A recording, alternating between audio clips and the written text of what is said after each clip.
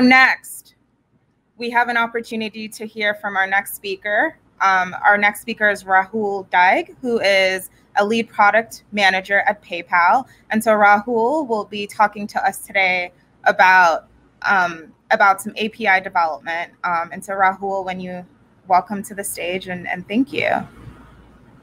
Cool. Thanks for the introduction. Hi, everyone. My name is Rahul. I'm currently at PayPal, where I manage their developer products, APIs, SDKs that are focused on payment processing. I've been working at the intersection of developer API, developer experience, APIs, SDKs, and fintechs for a number of years now, and have taken multiple products from 0 to 1. The talk I'm going to give here today is really one particular element of that process, which I think is very important when it comes to launching a product that ultimately delivers on why you even began doing it. Unfortunately, as I was thinking about the title for this talk, the title gives a lot of it away. But what I'm going to share with you is some of the mistakes we have done in the process, things that we have learned using this technique. So it's a lot more about how could you put it in practice and less about the technique itself, which probably is pretty obvious from the title itself. So with that, let's just dig right in. So if you've been attending one of these conferences for the last couple of years, the code first versus design first is sort of an age-old topic. I believe even a couple of years from now, we would still debate it as we have been for the last 4 or 5 years. Here's a picture I picked up from an article that Swagger wrote a couple of years ago. And really what it illustrates is, like with most products, right? You start out with your opportunity, you put it in a 6-pager or your requirements doc or a business case, whatever your company is uses on a day-to-day basis. And then when it comes to actually making it real, you have a choice that most typically choose. One is, you start with a design, or you start with the code and then end with a spec. And so, different companies adopt different approaches. Clearly, for a long time, I was in the camp of getting design first and then coding your APIs. What I've also seen happen in practice is really the code and the spec go hand in hand to a point where, at the end you somehow meet, right? And this typically happens because, let's say you have a team of 7, 8 engineers, and this is sort of the only thing you're doing. You cannot get all of those 8 folks to work on the specs. So, the team sort of splits into half for a quarter and 3 quarters, and then some people work on the code and some people work on the contract, and they somehow meet 2 or 3 months down the line. It's every company sort of adapts to it. But the point that I wanted to make today is this is how most people do things, and I think this is completely fine. I think some of the things that it does help simplify a bit, because you sort of have you could do a lot more mocks, you could have a lot more clarity on what the end goal is going to be. But I think it misses a very key element, which is how do you think of something end to end, and how do you sort of imagine all these different APIs coming together to solve a customer problem. So these techniques are really great, I think, in my opinion, when you have one API, a single endpoint, and you're trying to build it up. But if once you have multiple endpoints, I think the docs-driven development really helps a whole lot. And with that, why don't I just introduce you to it and talk about what is it. So when I talk about a docs-driven development, what I'm really encouraging you guys is to think about the docs first, right? And when I say docs, what I really mean are an integration guide or a user manual or user guide, whatever name you call it with, but with a view of an end developer in mind. So imagine, you're building a product, or you're trying to solve a customer pain point, and that means that a developer who's using your product needs to interact with a couple of different APIs. It could be an identity API, it could be your API, and it could be someone other team's API. what I would want you to think about is imagine that integration and document it as you would document towards the end of the program, right? So what I'm encouraging you here is, think of a low fidelity integration guide upfront, and then use that to sort of drive your contract definitions and finally to code. It's very different than how most people do things, which is they start with code, they start with the spec, they then move on to code, and then they finally, scramble to get an integration guide written.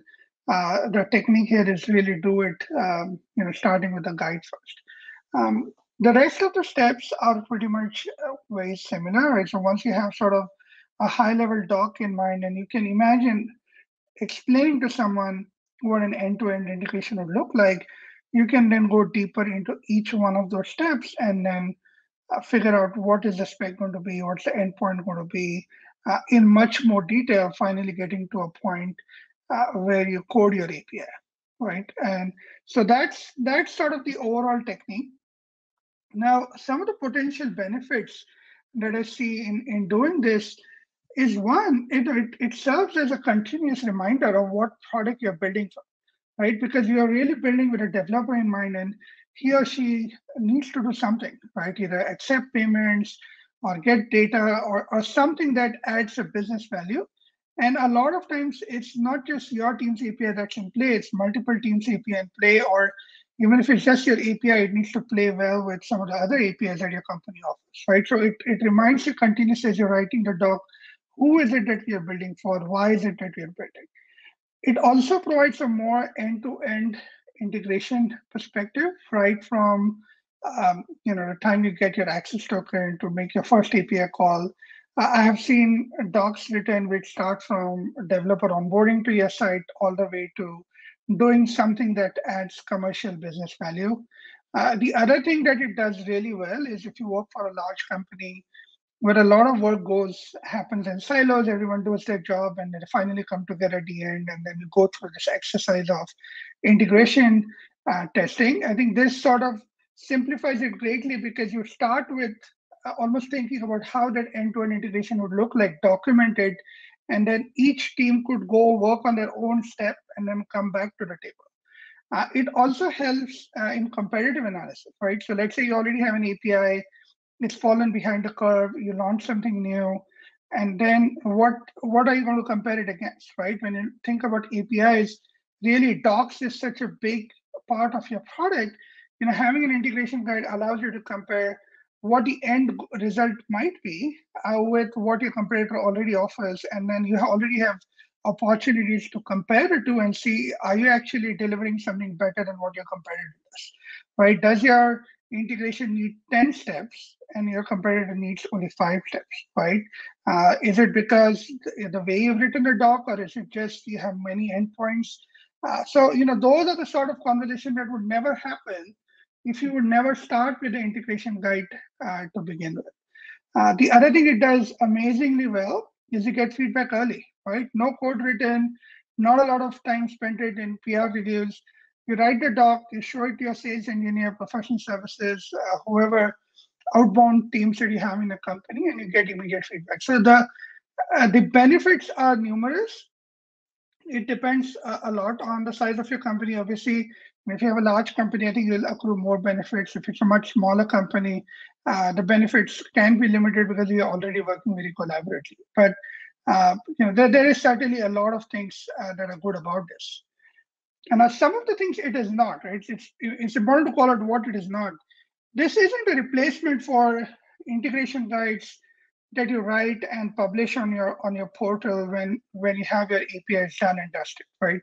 This is the beginning of it. You could leverage, I would say, all of it towards building that, but this is not a replacement for your integration guide. This isn't, some developers make it to be like, hey, we're just writing more comments in a code. This is not really about that. It doesn't, take away the fact that you have to still work with your documentation team to write good integration guides written that you can publish. It isn't a substitute for test-driven, behavioral-driven, README-driven. So there's other approaches that are complementary to this, but this has a very specific focus on really trying to work backwards from what a developer you'd hand to a developer to integrate, and then work backwards to doing the spec and the code. So it's different in its sense, and hopefully this gives you an illustration of where are the things in which it's similar and where are things it's slightly different. Now we all go through this, right? And you wonder, well, is this really right for me?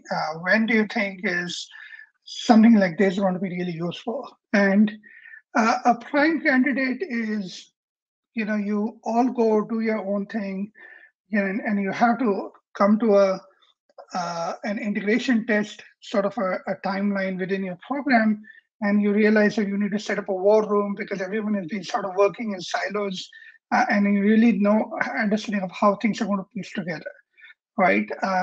This happens quite a lot in big companies because you're using functionality that's either already built, currently being built, or you're not even built, right? So you're trying to marry a bunch of things that are really coming together. The other point is, you're just hiring too many professional services, sales engineers, solution engineers, whatever you call it within your company, to really help your product, because all they're doing is writing custom documentation because your API strategy is, just all over the place, right?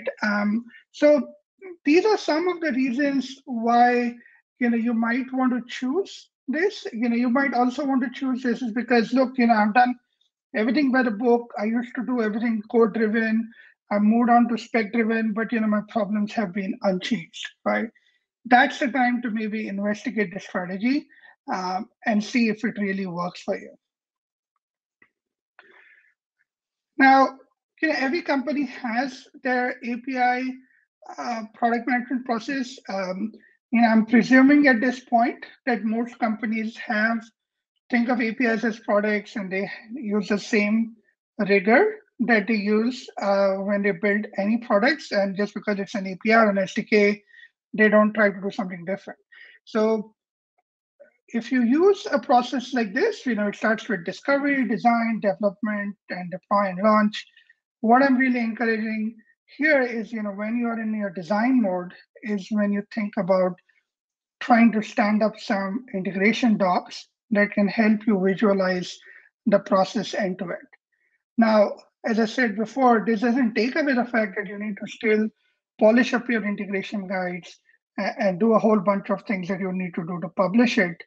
So you still have to do it towards the end of your program, but the idea of doing at least a few of them upfront is it sort of eliminates the risk that you introduce by leaving it out for far too long, right? So that's how it sort of fits into the end-to-end life cycle.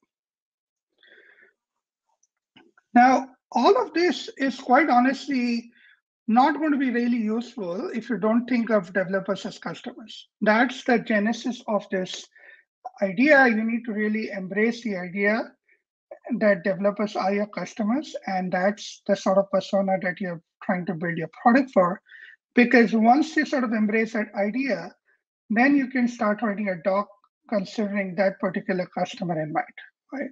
So there's one thing that is really important for a success of this is to think of developers as your customers, and it shouldn't stop there, right? You need to really peel the onion a little bit. It's all developers are not equal. There was a time when I was told, oh, why don't you just do a survey of the developers within your team, right? They're all developers. But that's certainly not the case, because when you try thinking about your product and think about the different personas, you might encounter scenarios where, you might build a product, but you don't really need an API. Most of them really use an SDK to code against, right? So what you're really offering your core product is like, look, I'm going after a base that just for some magical reason happens to use a PHP, right? And so then that becomes your crucial element. There could be others where they just need something to drop in, right? And they don't even need an API to start out with. And there could be others, as you see on the far right, which they're already integrated with the competitor. They just have everything set up on the back end to work. And so if they want to replace you with the competitor they have today, they just need things to work exactly or at least similar to what it does today, because that's the way they are set up. So just having these different personas in mind, if you now imagine building for someone who is already integrated with your competitor, and that's sort of a big market for you, because the market is maybe overly saturated, then you need to really think about integration from that perspective. And then writing a guide can immediately change, because then you have someone you can go and ask. They say, look, here are the 5 things you need to do to integrate. Does that gel well with how you do today? And that becomes a very, very smoother conversation. Now, here is a very simple template that I tend to use. It doesn't have to be like this. It could mimic the integration guide that you have today, but you always start out with some sort of a goal or use case that you're trying to go after, right? And I work at PayPal, so it's always about, to us, accepting money or accepting PayPal. And you need to state some assumptions, right? So you need to have a start for your integration guide. You could assume that, hey, look, I'm not going to talk everything about the developer signing up to something. So you could just presume that's sort of your assumption. That's your presumption before you get into the integration guide.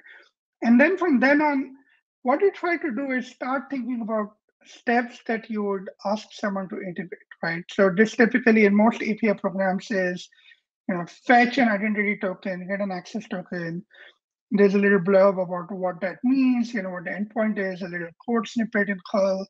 And then you move on to the next step, get your access token, use it to then display your PayPal button or anything else, make an API call, and you just lay it out.